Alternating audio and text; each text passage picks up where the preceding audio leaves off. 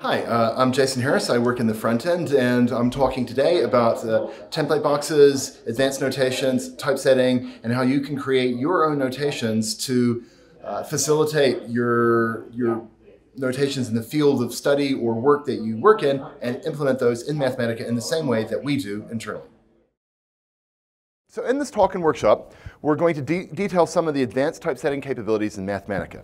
We're going to explore ways in which you can create your own typeset notations, which are particular to your field of study or practice. As Stephen talked about last night, we're very interested in computational essays and being able to express things computationally in Mathematica. And of course, we want to be able to extend Mathematica in certain ways. And this is what we'll have a tour through a lot of the capabilities of the underlying bits of the front end and how that talks to the kernel through this talk and workshop. Okay, so we're going to cover how the front end represents things and how it actually talks to the kernel through this make boxes and make expression here. And so we're going to discuss, of course, style sheets, which are involved with template boxes and how to package up your own notations. And interspersed with this, we're going to talk about some of the new features that we have added to Mathematica over the last wee while. Okay, so the first bit of this talk, we're going to talk about how the front end actually represents things internally. And it does so by boxes. And so we're going to talk about those. Then we're going to talk about make boxes and make expression and how the typesetting system talks between the front end and the kernel and how we can influence that and change how it interprets things. Then we'll move on to template boxes. These sort of modern structures which have sort of taken over a lot of the internal typesetting in Mathematica. We'll talk about style sheets, how to package these things up, talk about some enhancements for template boxes, and finally we'll round out some stuff with the notation package and how to shortcut a lot of the work that we'll see as we start developing stuff and examples. So okay, let's start with our simple goal. So in Mathematica, of course, we can enter some partial derivative of x of x cubed. And that works, and that's fine, that's great. Mathematica knows how to do that. Oh, in fact, I'll just quit my kernel here, which I should have done before. Just start off with a nice, fresh version of Mathematica, pristine, so you know I've got nothing up my sleeve. So Mathematica can turn around and decide to connect maybe to the network, which it's having problems with. Fun.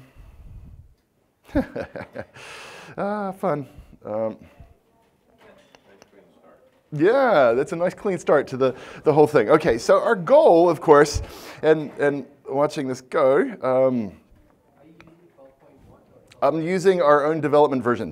There we go. Whew, that took a long time to try and connect. So it found the derivative in record slow time. And so our goal here is, if given that, Mathematica doesn't understand this partial plus. So it understands, of course, partial x, but not, for instance, partial plus. And of course, the mathematical sciences are big. There's many notations out there. And our goal is to be able to work in the notations that we'd like. And so we need to be able to extend Mathematica. Some notations out there conflict. Some ways we represent things possibly are not built into Mathematica, and we'd like to be able to add them. So that's our goal. Quick question. Sure.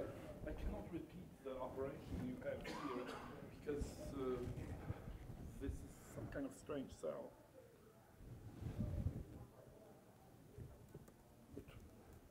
You didn't get an input cell. I'm not too sure what you did. Try it again. Okay, so everything in Mathematica is actually boxes. So if we turn around and we enter some expression as we'd normally do through the normal editor, that's actually represented internally in the front end by boxes. And so you can use this show expressions thing, this menu option. The accelerator is Command-Shift-E, or shortcut Control-Shift-E on Windows. And if we select that, we actually see what the internal representation of the structure is. And so this x cubed here is represented by this superscript box. And of course, there's this grouping along with the plus and the 2 inside a row box.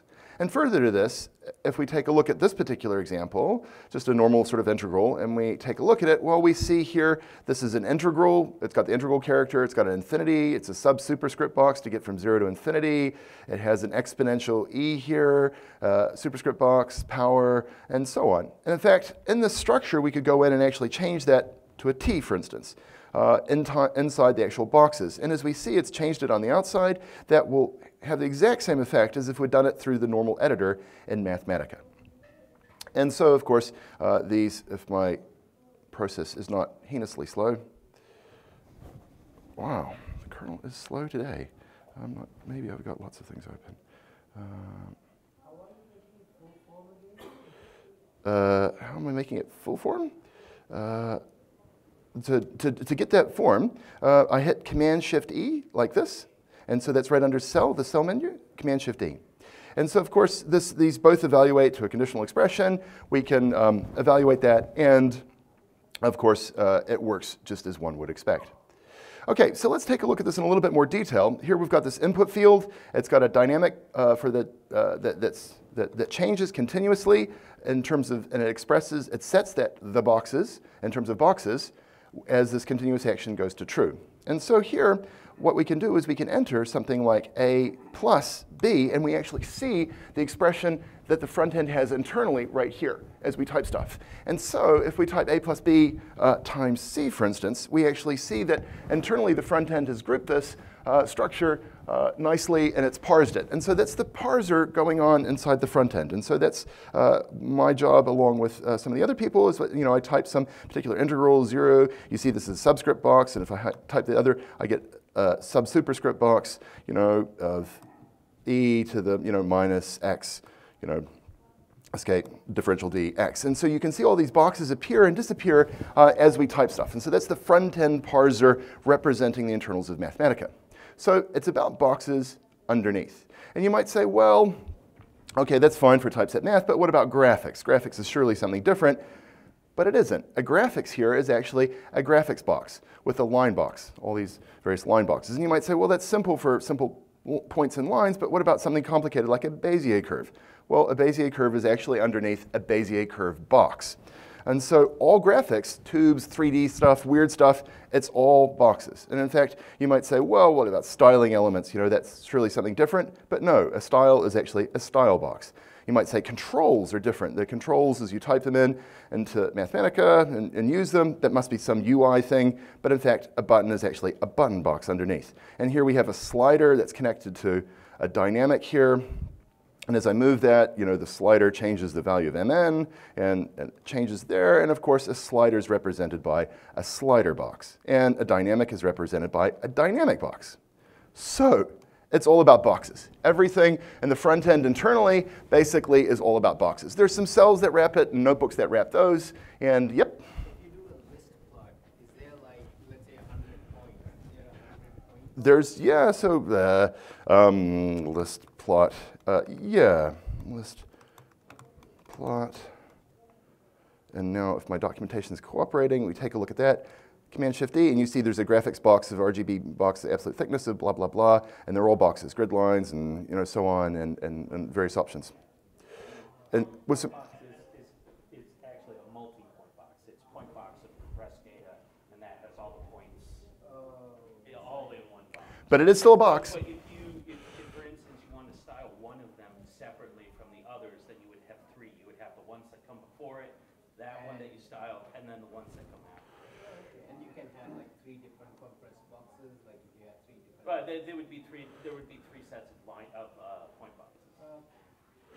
Right. So of course, so we go back to our goal now. So now that you know that the internal representation of everything in the front end is actually boxes, what was our goal? Our goal is to be able to, Mathematica, to be able to handle computations and new things that aren't previously defined. So what's going on? How do we, so generators, we can't just use those. They're just like style or button. They're not sufficient. So what is the actual evaluation model of what's going on in Mathematica? So what happens is we start with the box structure. As we see on screen, it gets parsed through make expression to a new kernel expression. It happens through evaluation, gets a new kernel expression, and then it gets formatted to a new box structure. So let's see this sort of in action here. So if I evaluate this as I see it in the front end, partial derivative of y of sine y over 2, it gives us cosine y over 2. Very clear, derivative of sine is cosine. What's sort of going on here? So what happens is we start out with a box structure. Which box structure? Well, the box structure that's rendered is partial y sine y over 2. And that's internally represented in the front end as this row box of subscript box here, partial d, the y, the fraction box, and sine y, and blah, blah, blah. Okay, and so that actually gets parsed through make expression and sent off to the kernel to get this new expression, as you'd normally type into a terminal, d sine y over 2. That gets evaluated in the kernel to a new expression here, cosine y over 2, derivative of sine is cosine. That will then get sent to the front end as formatted into boxes, and it'll be sent to these boxes, a fraction box of row box of cosine y over 2, and that looks like, in the front end, cosine y over 2. And that's how we perceive the evaluation to occur. And in fact, we can take a look at this if we go here to the notebook's kernel, take a look at link snooper, go here and just evaluate this again in there. And I'll grab this expression here, paste it in here, blow that up, and we can actually see right up the top, and this enter expression, the front end is sending off to the kernel here, this make expression of this various things. Here's encoding of the partial d in some weird encoding, and this fraction box and so on. And then the kernel right here will be sending back the made boxes to the front end. So that's what's happening there. And so you can sort of see this communication. Let's go back and actually quit link snooper here and go back and change my kernel to local. Okay, so you can take a look at make boxes and make expression. So these are the things, these make expression here that does the parsing right here, and we take boxes and the boxes become an expression, so it's make expression, and we have the formatting, it takes an expression and gives us boxes, and so that's make boxes. So let's do our first example here of partial plus. This was the example we had, PD plus of x with respect to PD plus of x. Right now, that doesn't actually work in Mathematica. So what we need to do is we need to add some parsing rules that will actually let that actually work. And so what we're going to do is we're going to say make expression of some boxes. Well, which boxes? So we unformat the cell there, we grab the boxes like so, and in standard form, we can confirm that Mathematica right now, it doesn't know how to make those boxes. So which boxes would we like it to be? Well, we want it to be PD, we want it to, in the end, be this expression, PD plus. That's going to be our full form of this partial plus of x. And so if we take a look, Mathematica does know how to make those boxes. So if I say make expression of the boxes here, I'll grab these like so, paste those in standard form, and Mathematica does know how to make those. So what we can do is we can simply tell Mathematica how to make those boxes it doesn't know in terms of these boxes it does know. As so. And now, if I evaluate this, right here, partial plus of x, I can actually see Mathematica's being able to interpret it. By defining this make expression rule of the boxes it doesn't know in terms of boxes it does know, I can now evaluate this, and Mathematica can now parse this weirdo notation it didn't know before, our first notation. So that's good, but if I change that to partial plus of t, it doesn't understand that, because of course this is x. So I need to change this to a variable, x there, and change this to a variable, and now this is a general notation. It works. I've changed it. I can put that over 2 and so on, and it does what it's meant to. So that's grand. So that works, but that's only half of it, because now if I turn around and have some expression PD plus PD plus of R here, something else, it doesn't get formatted in partial pluses. And so we need a rule to actually say how this expression should look like. So make boxes of what thing are we going to do? We're going to have make boxes of this expression, and I've lost my completions. Oh, standard.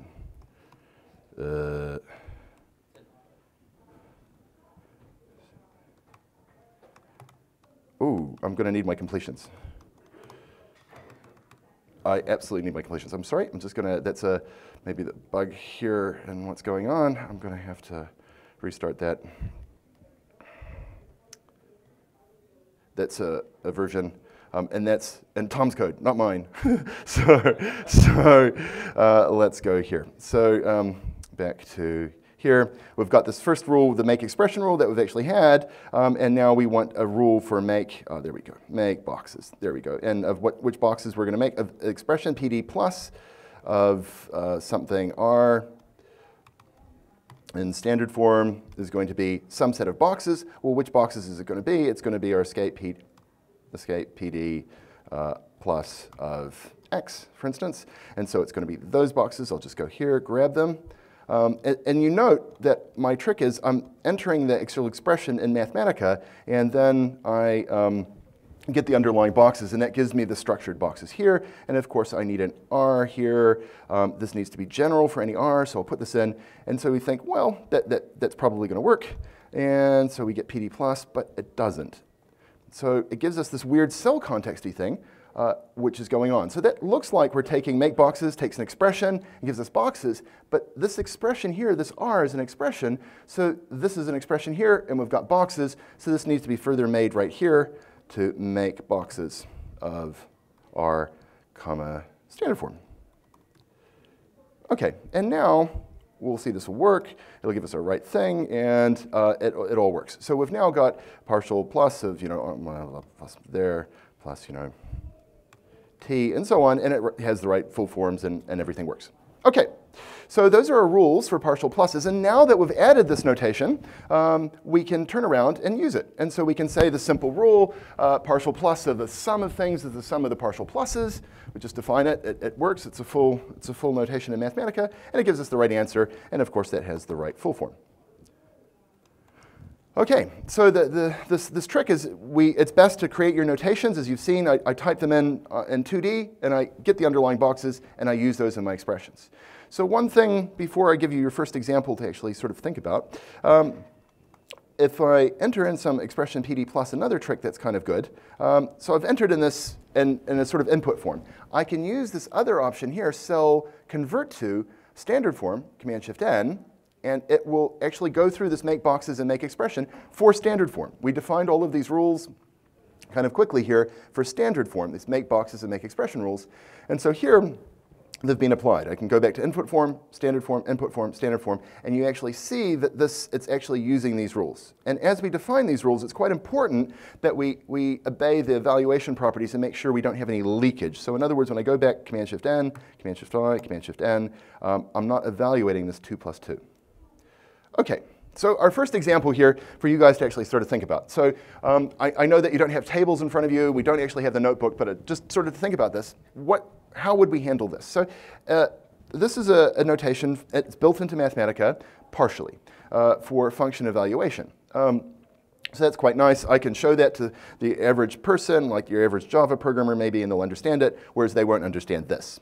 OK, so we'd like, of course, this here, when we enter some sort of function here, function of b comma b cubed, for instance, here, we'd like that to appear like this by default in standard form. It appears like that in traditional form. If I hit Command-Shift-T to get to traditional form, it appears like that, but not in standard form.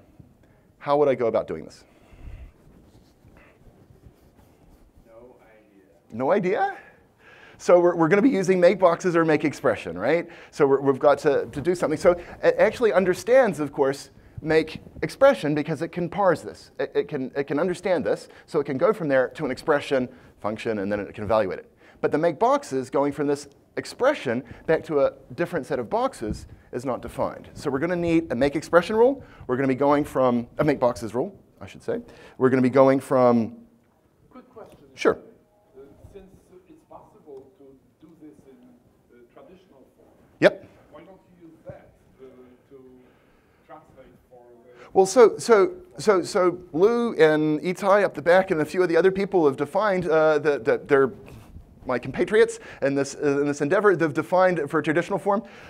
They've defined a lot of these sorts of notations, and so they've decided what does traditional form look like, what does standard form look like, and so they've put these rules in. So now it's up to you if you want to bend Mathematica to your will to actually decide what you want to do and put them in as you'd like. And so through this talk, then you've in the end got the power to actually do this. So we need a make boxes rule here. And we're going to make some expression into boxes. And so which kind of thing, something else like that. Which boxes? Well, let's just go here and grab these boxes. And so as before, we grab these boxes here. And so, of course, well, we don't want this just for b. We want this for some general variable. We'll call it v. Maybe the function f. We know now to put this in as a v. And this thing here is in as an f. OK, so that should actually work, but it won't. And why won't it work? Well, of course, this is an expression. That's an expression. These are all boxes, so this needs to be a box as well. So this needs to be a make boxes further, recursively call that in standard form, and the same way with the f right over here. So this is the same thing we saw in the previous. It is. And I'm going to do another one, and then another one, and then another one, so you actually get it. And so now, of course, this works as you'd expect, and it now parses, and our functions now appear as standard like this throughout our code, and we can read it, and we say, that's comprehensible, and we like that in terms of the other. OK. I normally use notations and symbolize. Yes. Yes. Is that not necessary anymore? Well, so I'm building up the reasoning to actually how we get, so this, as I go through this talk, we'll actually use the notation package. And notation package actually works by exactly doing this. It's a transpiler. It will take your notation statements and actually compile them or transpile them, generate code equivalent to this. And so you can actually sort of see it. So I'm explaining the internals, and we want to know that for this template box sort of stuff coming up. But good question. So let's take a look at another example here, up and down. So we have, like maybe a spin glass in physics, or, electrons with some spin or something, and some ket or bra would actually like to represent. And of course, Mathematica doesn't understand this again, and would like this to be understood as up of A. So we have some nice notation for spins. So first of all, since it doesn't understand it, we need to, as before, go back to our diagram and take a look. We need this parsing step, this make expression. We've got a box structure. Kernel can't understand it. So we need to be able to parse it. So we go back here, and we're going to be a make expression here, and make expression, and we're going to make some boxes. Which boxes? Well, these boxes that Mathematica doesn't understand. Subsuperscript box here in standard form. And we're going to make that in terms of some boxes that it does understand, which are these boxes here. So this is going to be make expression of something, comma, standard form right there. And which boxes is it going to have? It's going to have these boxes right here. And of course, we need to make this general, so this needs to be an A underscore, and this needs to be an A. And now, Mathematica can actually parse our up. And of course, if we have up of A plus up of B, we turn around and it's not formatting as our up. We would like it to look like this, of course, because that's what we're used to in physics or whatever field we're using it in. And so we need now, of course, a make boxes rule to take this expression here, up of A, in standard form, to a set of boxes. Which boxes? Well, these boxes. And so here, it's going to be like that. And of course, this here, this A, I won't show you the, well, here again, of course, this is an expression. And here, this is boxes, so this needs to be further made by make boxes in standard form right here. OK, and now our up of A and up of B actually work. They give us the right form, so we can turn around and simply just get these rules, merge this to the other, copy those, get here, and change this to a down arrow. Down arrow, and change this to down, and likewise down, and likewise down arrow. OK, and now we've got up and down, so I can enter in on my up plus down of T, and now I can hit my Command-Shift-N from before, and I get my, it gets the formatting. It uses these make expression, make boxes rules, and it has, of course, the correct full form, and I've added notations for my up and down. OK. Oh, yeah, sure, go. So whenever I see that $sign cell context error, that's just a clue that I forgot to write. Exactly. And so yes, so our boxes, when we were making boxes, we have an expression here, and so all of this side has to be boxes, and of course, then we recursively further make it. So it's a little bit different because our make expression statements here, we solve the make expression by rewriting it in terms of another make expression it knows. But make boxes internally, we actually write it to the actual final answer. So it's a little bit lopsided in how it works. You can make expression give you the final result, but you've got to be very careful about the holding attributes as you go on and do stuff. So it's a bit tricky. Rob?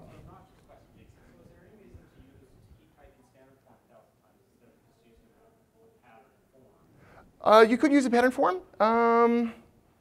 Yeah, I just generally don't like my notations being too wild and spilling over into other things, because if you go to the input form or do something else, it just, I don't know. I've just used it usually being a bit more targeted and specific. But yes, yeah, I think you could. E-Type? So my recommendation is somebody who writes a lot of these is to use form, colon, standard form, or traditional form. You know, if you want, you know, sometimes you want to restrict it to standard form or traditional form, but in a lot of cases you want essentially the same notation as both. Yep. And that way you get both of them without leaking into any other. And so Itai is the master that actually uses these. I'm the guy that sort of designs the underlying bits to make them work. But Itai will have, listen to Itai here. Okay. So, oh, yep. Sure, Julio. Sure. Yep. So you did in the make boxes. Yep. Right? Superscript box of make box standard form of A. Yep. You want to be sure that you format any expression. Well, you need to. Not to be sure, but to need to, yes? But what if you know what's coming in? So if it's like A and you have always an integer. Yep. In the second argument. Sometimes integers, there's some.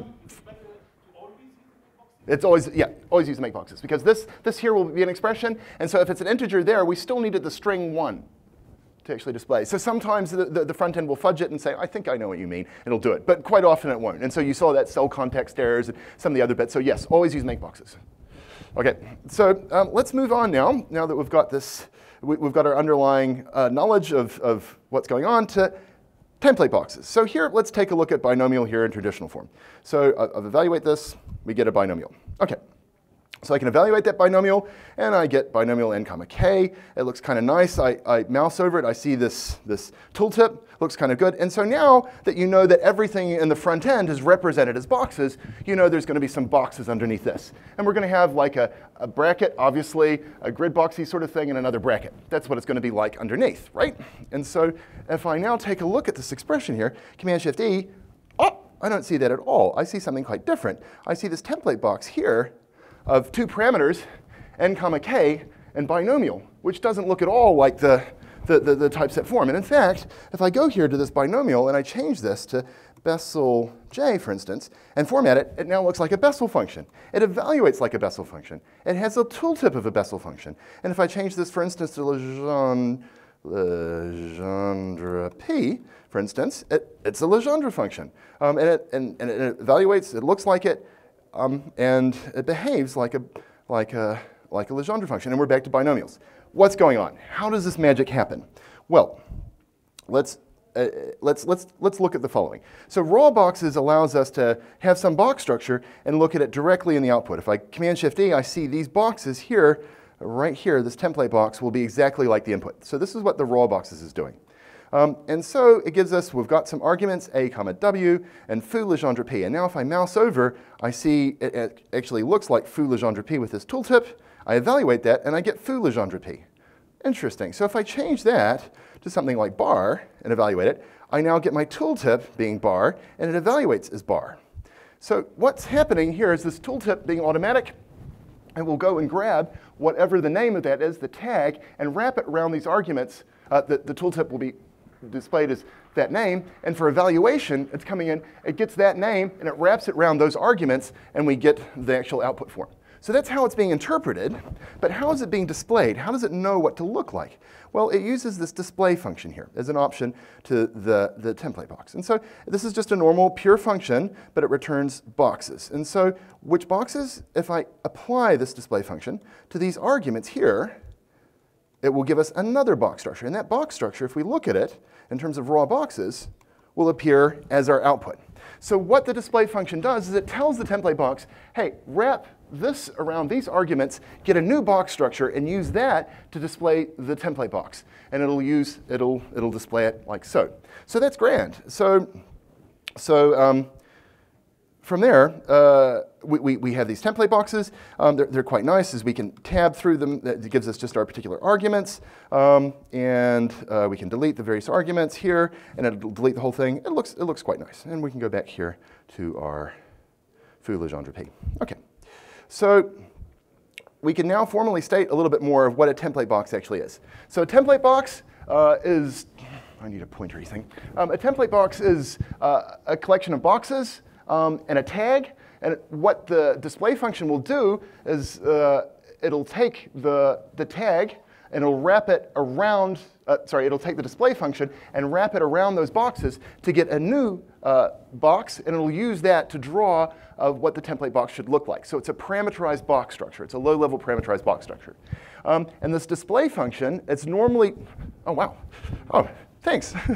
So this display function, now I need to learn how to drive it. Oh, there we go. So this display function right here is normally specified on the style sheet, and it uses the display function to visually show what this template box will actually look like.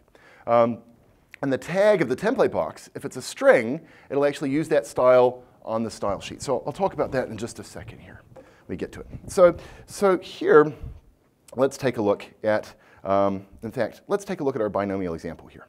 So we go back here, we get some binomial, grab that, get a couple binomials, plus another binomial here, m comma k, it has the right interpretation, and so on. So how does it know what to draw like?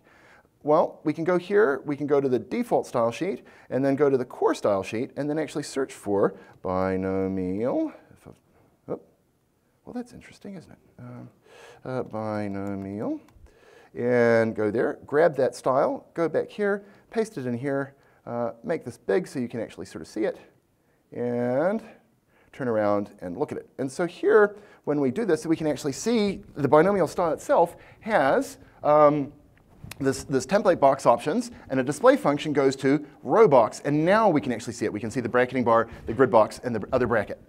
And so if we want to actually change what the binomial looks like uniformly, we can actually go and give it a new notation. So for instance, let's say C, it could be combination n things taken m at a time, and so we could go here, get that, and we're going to use this as our new display function.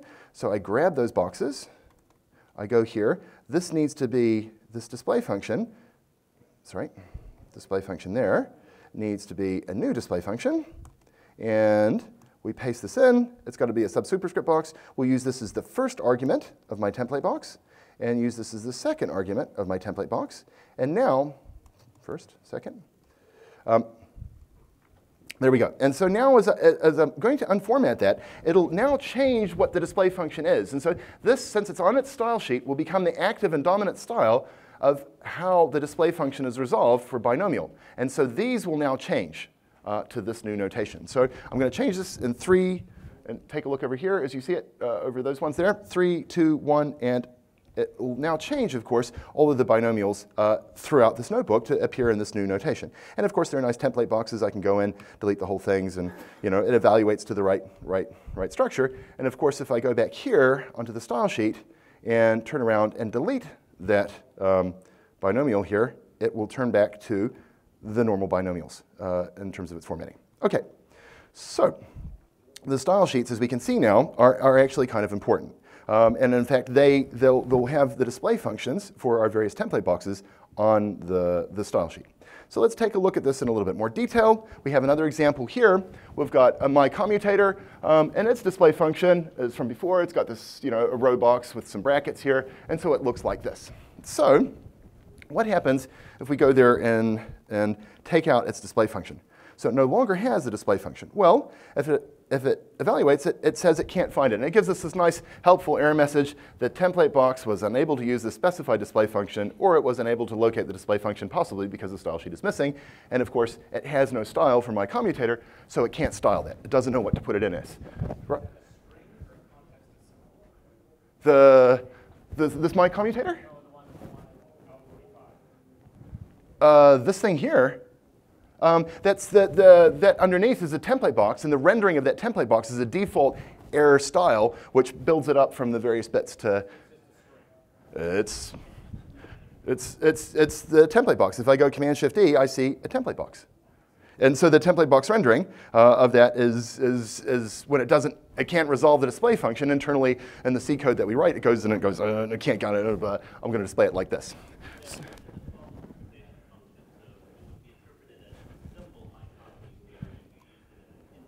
Yep, so I hit Shift Return, and it's got this default, which I'll talk about in just a second, the interpretation function of what's going on. Okay, so what we want to do is we want to get this style here, of course, that works there. We want to put this on the style sheet. So I wrote this package, which apparently is not part of Pathable yet, which I'll put on.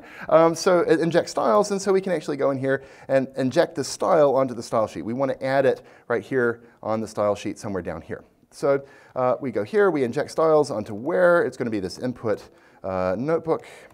And which style are we going to add? We're going to add this My Commutator style, and then we're going to add an options. It will be TemplateBox options, and we're going to add a list of options for it. And which option are we going to add? Well, we're going to add this display function.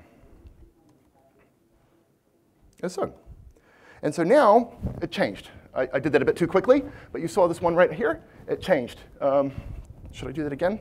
I'll go back here to the style sheet, remove it here from the style sheet, because it's added it right there. And do it again, and right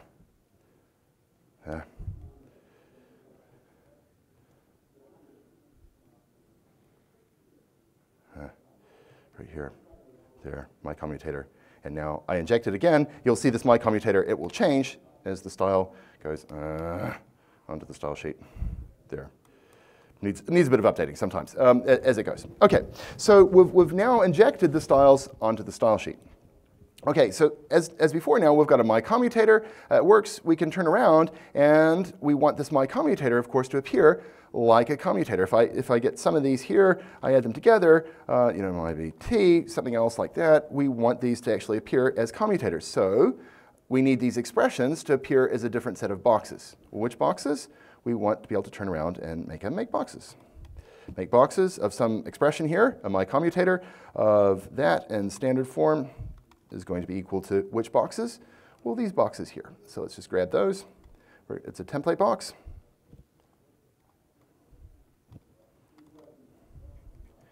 Here. And of course, the same trick as before. We know this is A, B. This has to be make boxes of A, comma, standard form, and the same way for the B here. And now, of course, if I enter this, evaluate it, I now appear, and we've got our notation in terms of my commutators. So by defining this make boxes rule just below that I've just scrolled off screen, we now have our commutators. And so one of the other things you can actually do is actually change this interpretation function. Is one of the other things. Right now, this is being interpreted as my commutator. I can get this commutator, I can copy it, hit the copy, command copy, and then go off to an external program and paste it here, and it'll actually copy as my commutator. And it uses the interpretation rule, which is the default one, which just wraps the head around it. But we could change that. We could turn around and say we want the interpretation function to be some function here.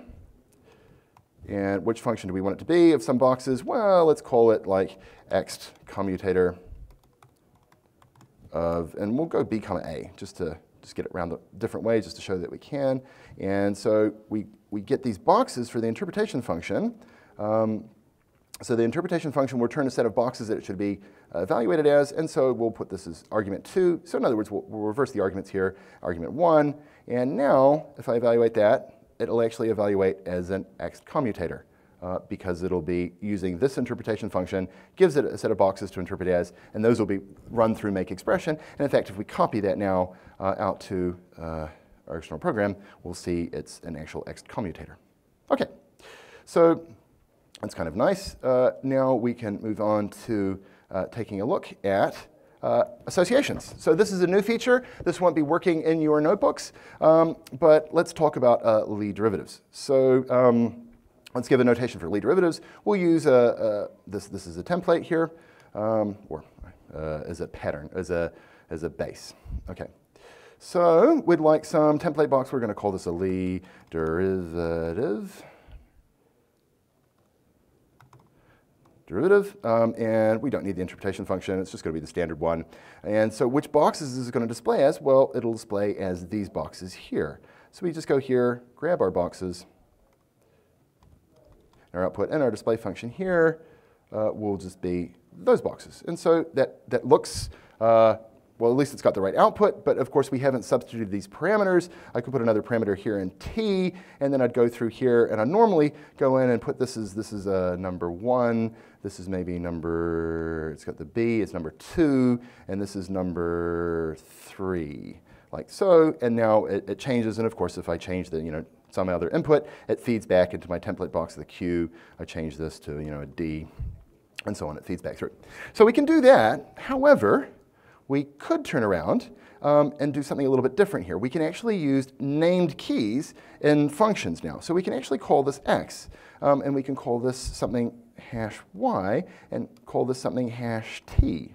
And so this is now a function that will take an association. So this is a normal bit of Mathematica, and so we give it an association now. And what's our association that we're going to plug in here? Well, we're going to put something like X goes to A, Y goes to B, for instance, and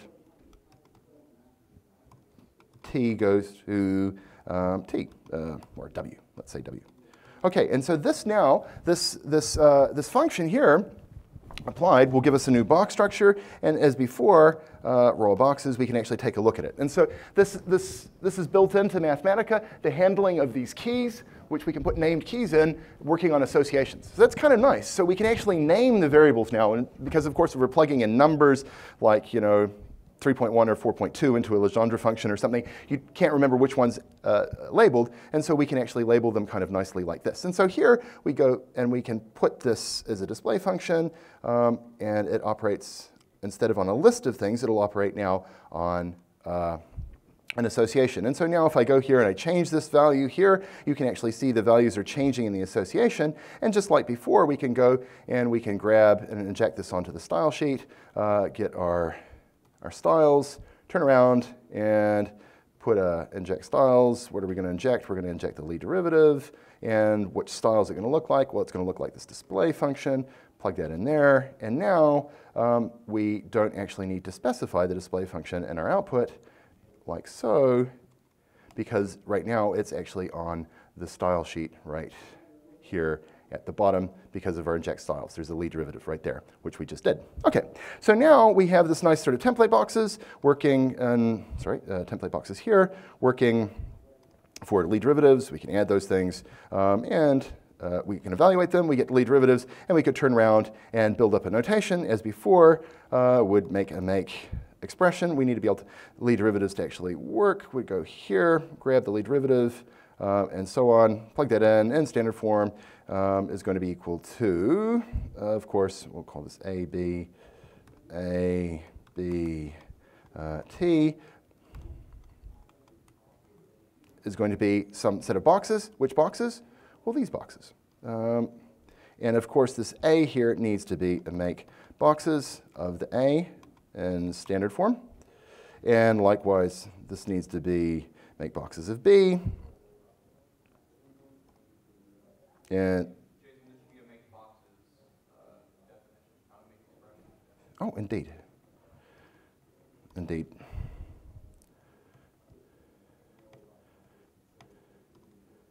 And this, of course, should be of T.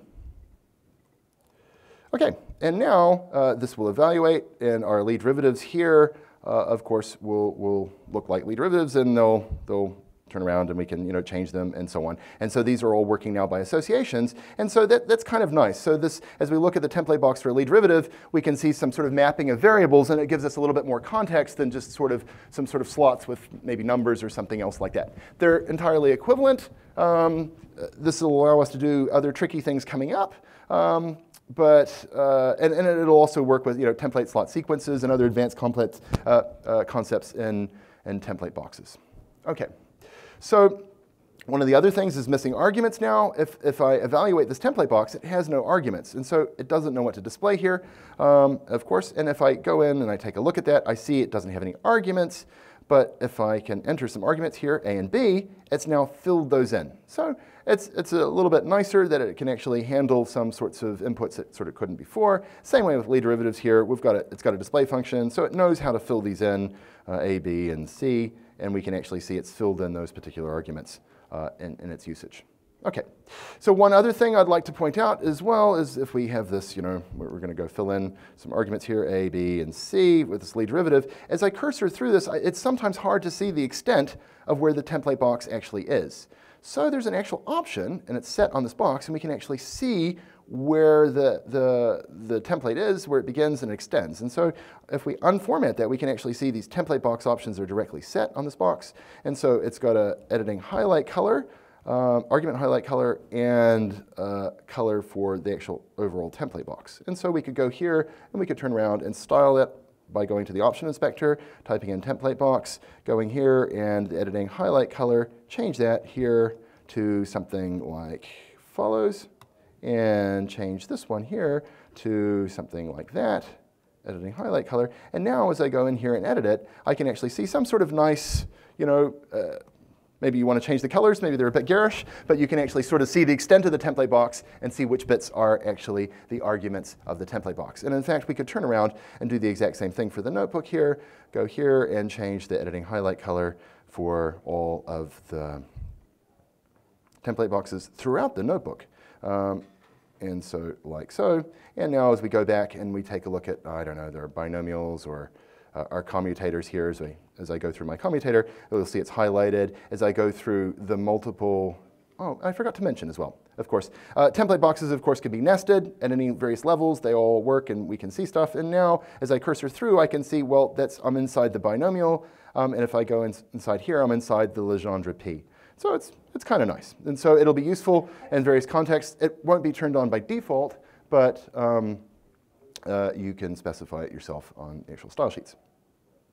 Okay, so now that we've got to this stage, I go here, I turn the selected notebook, I will turn that off, our editing highlighting. Okay, so since this is a workshop, I've had to go kind of fast to get through all the various bits of the content. One of the final examples, you've probably got enough information now to possibly try and tackle this problem here.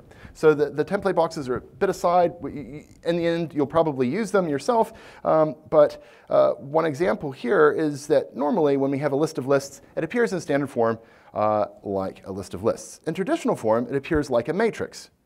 Would like to have the output of this to be like a matrix in normal standard form. How would we go about doing that? Well, we're going to have some kind of make boxes rule for list of lists, but we've got to have some sort of correct holding, and this is one where evaluation comes into it. I'll just evaluate that, and I'll show you that when I hit Command-Shift-N here in standard form, as I evaluate this, I now get matrices. And so it looks like a matrix. It's kind of nice. How does it go about and do this? What would be the rule? It's going to be a make boxes rule, and it's something a bit like this. So we've got to be a bit, let's move that up a bit. I'll get this on the bottom of the screen here. So what it'll do here, make boxes, if it's on a list, something that's matrix queue, so it's list-like, we've got this unevaluated. We need to put these unevaluated around various things. We're mapping this function, a make box to standard form. We're making sure we're holding it here, holding it there, but basically we get a matrix of things, we make all the various arguments, and we shove it into a grid box in the right way, and we get this kind of output here. Okay. So now that we've seen how the difficulty in doing all of this with the make boxes and make expression rules, we'll go back down to the notation package. And so let me just quit the kernel so you know that I've got nothing up my sleeve here. And we'll see how the notation package actually works. So right now, that's a 2.1 bug in our development version, which I'm going to fix here, but it's still working. Mathematica doesn't know how to understand this ring plus and ring addition, ring times.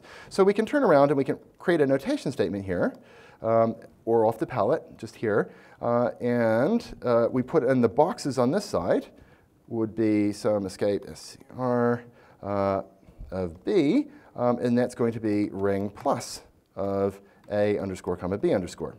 And likewise, we can make another rule, do the exact same thing for times, and make this ring times. And so this notation statement basically says that these boxes should appear as this sort of internally as this full form, and this full form should appear as this boxes. It goes both ways. And if we evaluate that now, and now go back and evaluate our expression here, our ring plus and ring times, it actually has exactly the right full form. So this was a good bit simpler than adding our make boxes and make expression rules. So what's going on here? How does this work? Well, if we take a look at the internals of this by going and printing the notation rules and getting the right context and basically taking a look at what goes on underneath, it turns out the notation package has its own version of make boxes and make expression, which is almost the same thing. Now, it does some other tricky bits like parenthesizing some stuff in some places, which are sort of some cooler bits which you'll want to know later on, but sometimes people don't want the notation package to come up, they don't want to load it, so you can actually go in and take a look at what the notation package produces and copy those refined rules yourself, if you so need to. Okay. So let's take a look now at an example of up and down. We can redo this now and take a look at notation of a up arrow and make that up of A. And there we go. Up of A. And gives us this nice warning. And the same with down of B here. Down arrow and make that down. And now, if I type in, up of A plus down of B plus, I don't know, down of C, and I hit Command-Shift-N, it appears as before we had, and it parses, and it has, of course, the correct full form as before. Okay, and so one final thing, nice thing you can actually do is add input aliases. Let's get some space here, go back up here, and we're going to add an input alias for, let's say, our commutators. We'll call it com, for instance. There's nothing right now for com.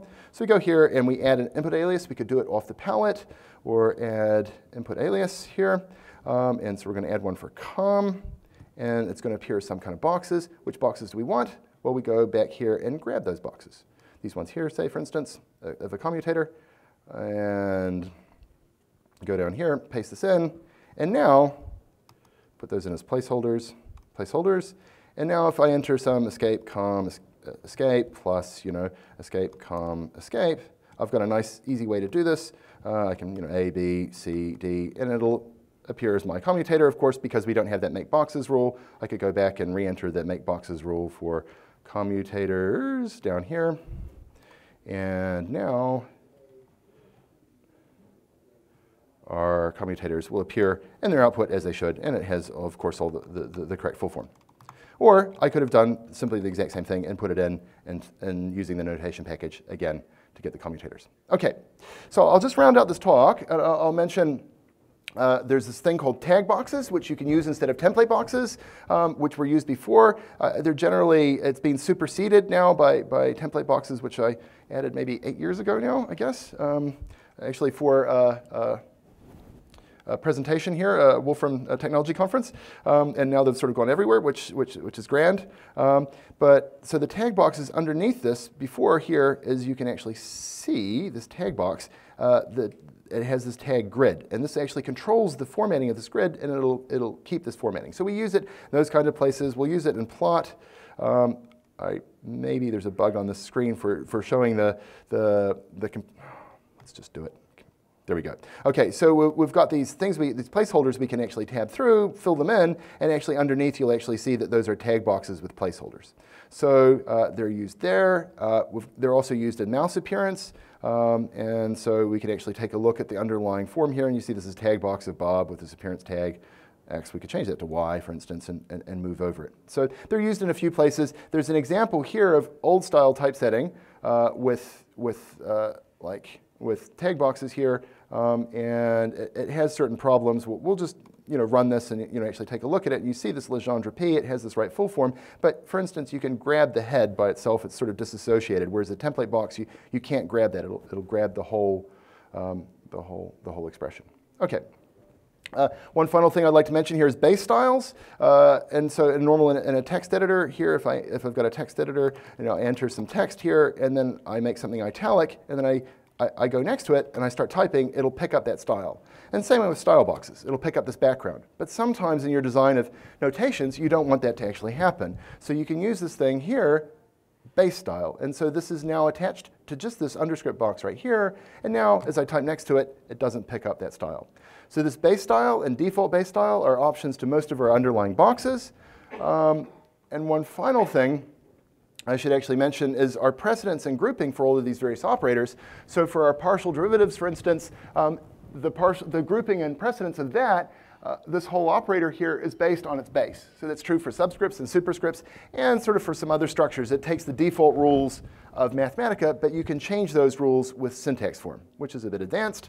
I'll also mention, in rounding this out, that, for instance, some typesetting here in the front end is actually context sensitive. For instance, point here just typesets as it doesn't do anything, but Lou here has got this set up so that when we, inside graphics of point will actually be rendered into a point.